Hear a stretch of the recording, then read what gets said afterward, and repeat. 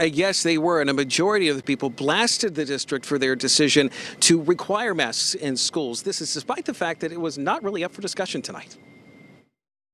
Even before the CMS Board of Education meeting got underway, you knew where things stood. All but one of the board members masked up, and it was reflected in the exact vote that was taken at the end of last month on the issue itself, despite the fact that it was decided the issue was not done. I have zero trust, and there is zero transparency in CMS. Sending unknowingly infected and contagious people to mingle and infect others is bioterrorism. Parents on either side made their case known, some going so far as to say the mask requirement was unconstitutional. I'm sick and tired of arrogant dictators thinking they have the power to control how children breathe. While others see the value in having children mask up. These parents here do not speak for all parents.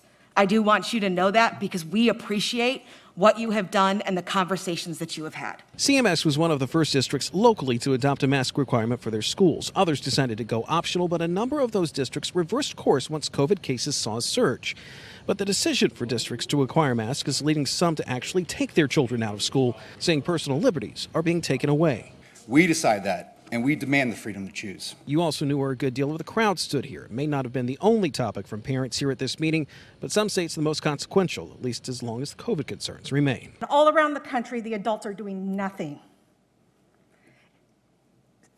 in so many places. So I thank you for requiring masks. A lot of differing opinions, Derek, and that was not the only big thing brought up tonight. The Myers Park High School suspension and the sexual assault report also taking center stage at this meeting.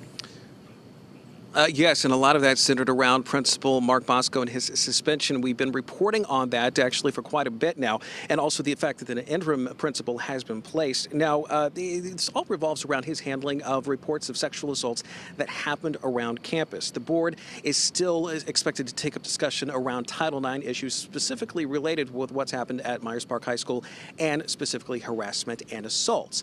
That, however, did not stop some of the students, current and former, from talking about what happened. Take a listen. I am calling for an external, unbiased investigator to be hired to conduct an investigation into the Myers Park administration's handling of Title IX. I'm also asking for county-level changes to CMS record-keeping of sexual misconduct reports. CMS records claim there have only been 2 rapes in the entire county in the past decade. Why? Because they are the only 2 that resulted in any discipline. Now, that woman you heard from is a sexual assault victim herself. She says she wants more action on the part of Myers Park High School administration and also the district. Now, again, they are expected to be taking up this issue tonight. So far, they have not done so. But this meeting, by the way, has been going on since 6 o'clock, so chances are it's going to be still another couple of hours to go before this meeting ends. Back to you.